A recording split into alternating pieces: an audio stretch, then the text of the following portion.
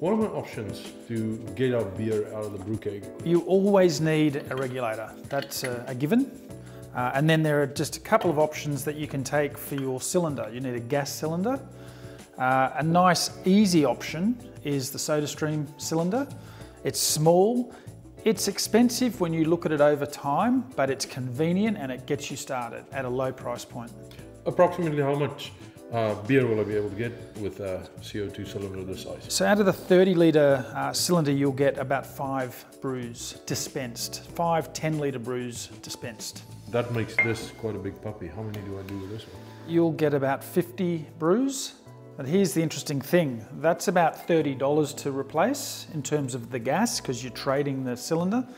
That's between $30 and $50 to refill, but you got a higher upfront cost just to buy the cylinder in the first place.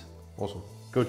But you guys sell this in New Zealand and Australia, and I know where we are in Canada and North America, we have to get our own cylinders there with our local gas suppliers. Are you going to show us how you're going to connect this thing to the SodaStream bottle? Because that's always a tricky part. Yeah, sure. So what we've got is an adapter device. So it adapts this thread onto the regulator thread. It's in 2 parts. So the first part, importantly, is to connect this to the regulator.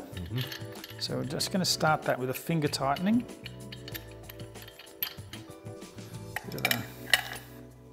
So that's on nice and tight. Importantly, it's not coming out, which is a good thing, but there is a plastic gasket in there. Important that that gasket is in there. If it's not, you're going to have gas. Gas goes everywhere. The second thing with this adapter is just to make sure that this Allen key thread here is just outside the edge of the bevel, so that means it's disengaged, right? We're not engaging the gas cylinder when we put it on, but we're about to put the gas cylinder on. So we're going to screw this on, and then we're going to just give it a tightening. So there we go. I just always like to give it a little bit of an extra, it's probably a 1/16 of a turn, but what we'll do now, Hendrik, actually, is we'll take our gas line. This bit goes onto the brew keg, I remember. Yep. And grey for gas.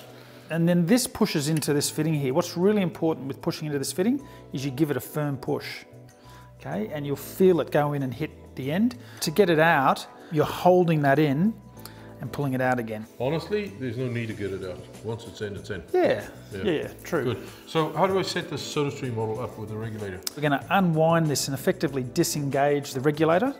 Most importantly is we're going to turn this on.